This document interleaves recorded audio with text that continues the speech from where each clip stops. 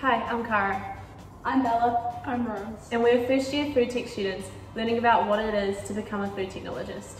Through our semester 1 project, Ice Cream Creation, we are learning about the manufacturing processes and designs behind creating a new product, ice cream. Through SolidWorks, we are creating and designing the gummy inclusion to include in our ice cream. This process involves designing and printing a mold. This is the process.